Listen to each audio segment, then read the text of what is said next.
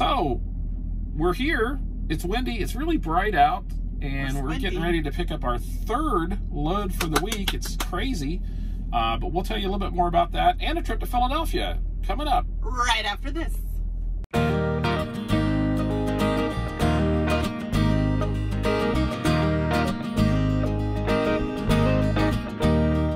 Hi everybody, I'm Judy. And I'm Jim, and welcome to It's a Highway Vlog, where you get to travel the country with us, and you don't even have to leave the Liberty Bell behind.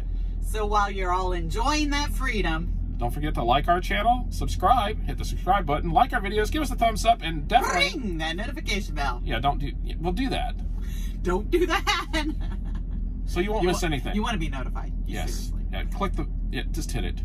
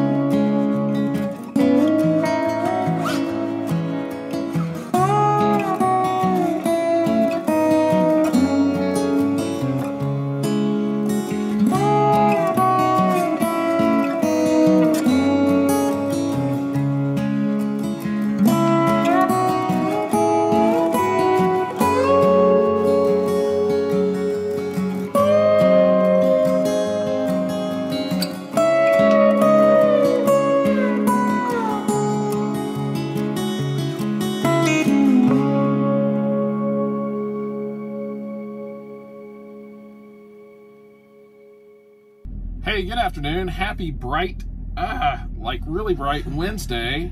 Having to squint. Sorry about that. There are some clouds out there, though. Yeah, thank goodness. If the sun was out, I think we'd all be blind here in the truck. It's crazy. But sunshine is good. Well, maybe, unless it's hitting you right in the eyes. So anyway, where are we at? We're in Kentucky. Yes, we are in Kentucky. We are in Kentucky.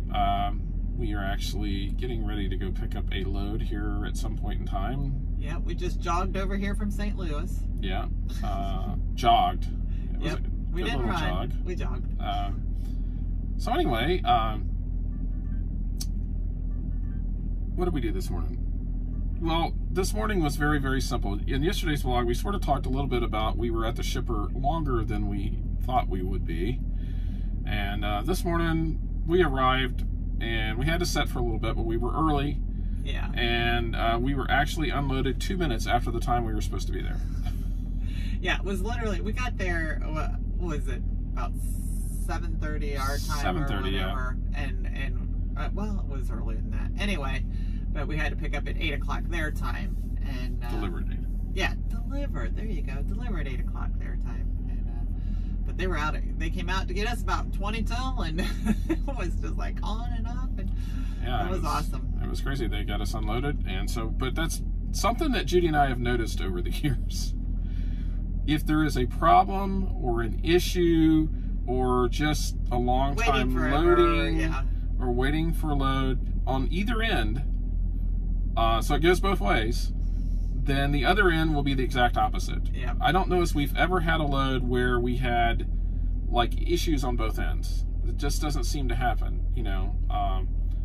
Like there's been loads we've been picked up, we've went through, you know, they've searched the truck, they've looked everywhere, you know, you have to sign your life away, you know, you have all these like tip and tails that are on the boxes where, you know, if it gets shucked just one way, it'll send off some alarm or something. And, you know, they want you to pack the freight just so, and put the right straps on it, put the right just the right spot and everything else. You get the other end, they literally say, oh, thank you, and that's it, and you're done. Yeah. You take it off the truck, and, you know, that's what the other thing we used to say about loads from California. We'd go through this, and you have it on the truck for like 3 days, and you sort of, you know, think it's yours.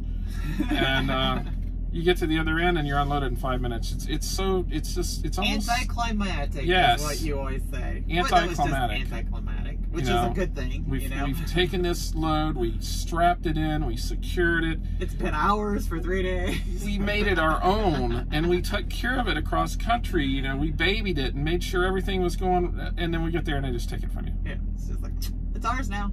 You can't have it anymore. So you can't talk to it anymore. You can't be close to it anymore. You just have to give it up. Yeah, it's just, I don't know. It doesn't really feel right. Yeah.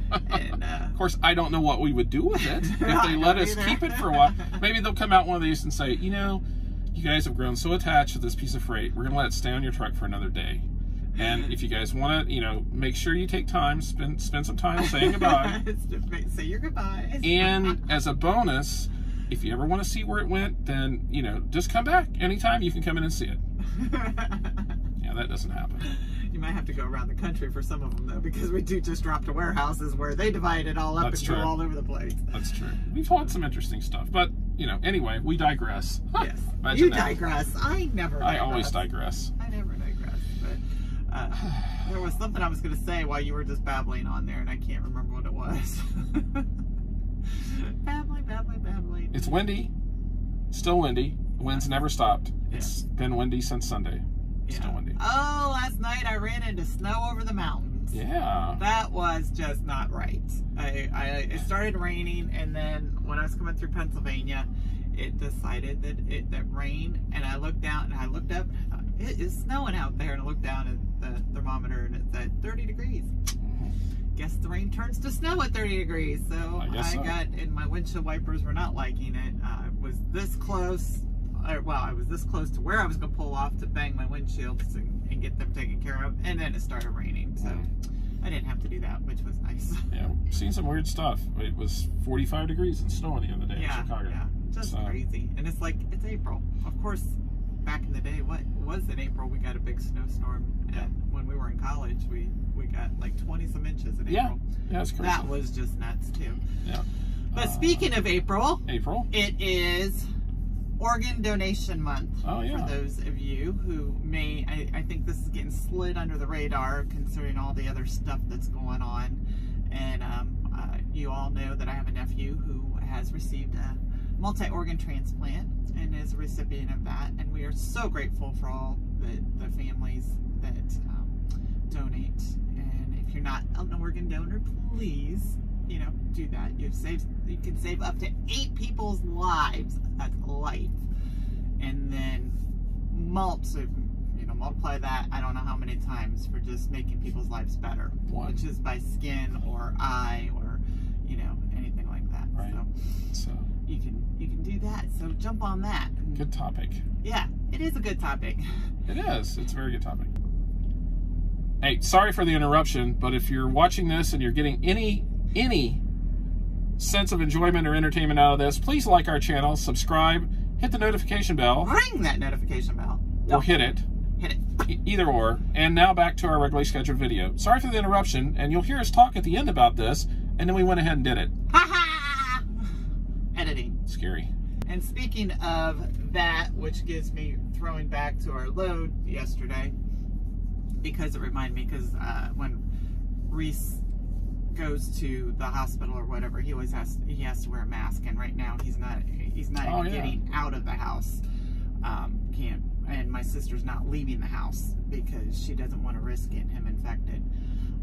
But speaking of that, the mask is what reminded me of yesterday when we picked up the place in Philly. Everybody had masks on, and they did ask us if we had a mask. Yes. So right now, if you're a driver out there, you know, try to make sure if you get outside of the truck that you do have a mask with you, because some of the customers are now asking or requiring that you have one. Right. And my guess is if you don't, you just stay in the truck, I guess. And we don't have them. We have these... We have, wherever they are, squares of fabric that you sort of make into like a bandana-like thing. Yeah. And, you know, it's over your face. It looks like one of the old cowboy movies, you know, stick them up. Yeah. And so we had those on our face, and they sort of a pain in the butt because it didn't really stay tied too well. Yeah, they're not. We got to get a safety pin or something. Yeah, we're going to have to figure out a better way of fastening that. And then today we wore them also. Yeah. And also. Today it was different though, because we were in... Of course. It's always different. Yeah, St. Louis, or around St. Louis area. And the people who were on the dock were not wearing masks. No. But the people who were helping unload the freight were. Yes. And I believe that they go all over the place, and that's why they had their masks on. But we saw them and we're like, we're going to do it too. Yeah, it was an interesting thing. We hardly ever have this happen, but there were actually brought in outside people to unload our truck. There was one piece of equipment on there that weighed probably 2,500 pounds. Yeah. It was really heavy, and it took 3 of us to push it off the truck. Yeah, and social distancing didn't work in that case. Yeah, I mean, thank goodness we had the face mask things on. Yeah. So, because we had to, like, push it out of the truck.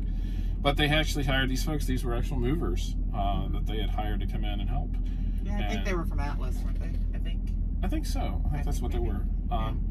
And so we don't see that very often. In fact, I can't ever remember that happening with us. No.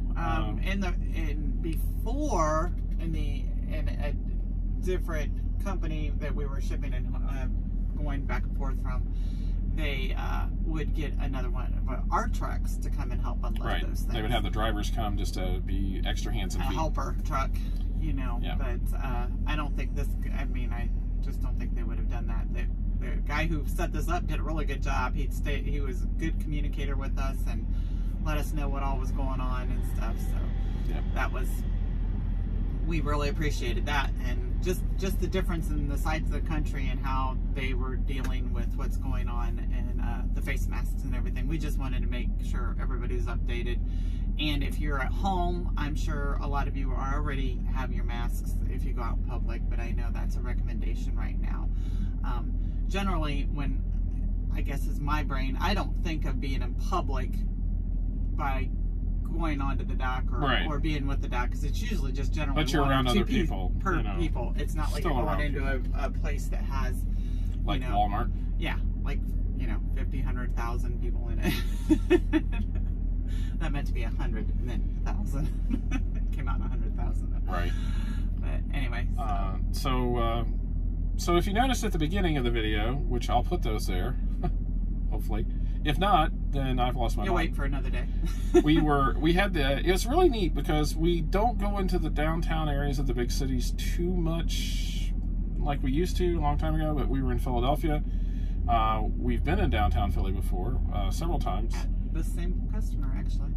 In the most interesting place, we delivered there once, and we drove directly in front, over the cobblestones in front of Independence Hall, and got weird looks by the park rangers. Yeah, he sees Independence Hall as Independence Hall. I see it as the Rocky Baby. Yeah, whatever. But it was pretty cool to go down there. So those are those pictures at the beginning. It's been a while. There was no traffic, like none.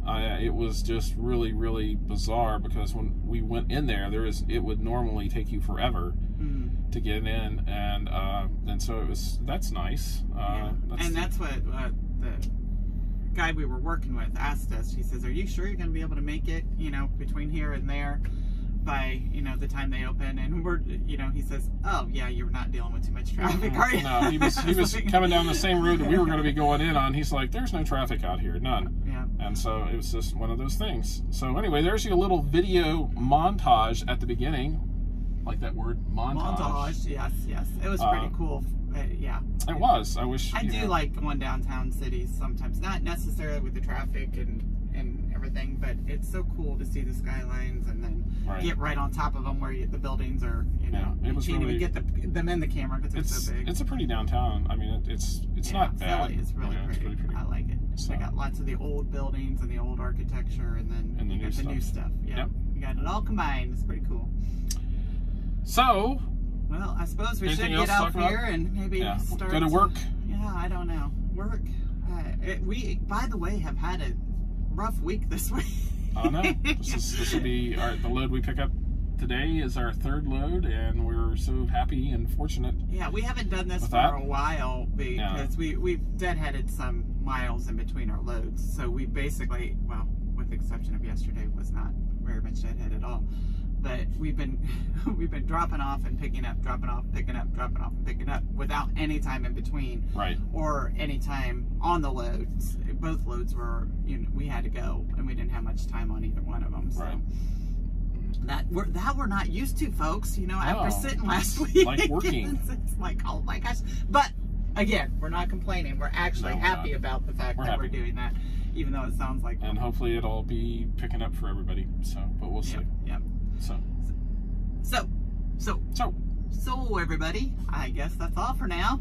So we will see you in the next video. Watch, just, what you need to do. Just like, subscribe, give us a thumbs up, do that. It's good. Yeah, I always forget to say that. We should say that in the middle sometimes. Well, we probably should. We should. Interruption. Yeah. There's an advertisement.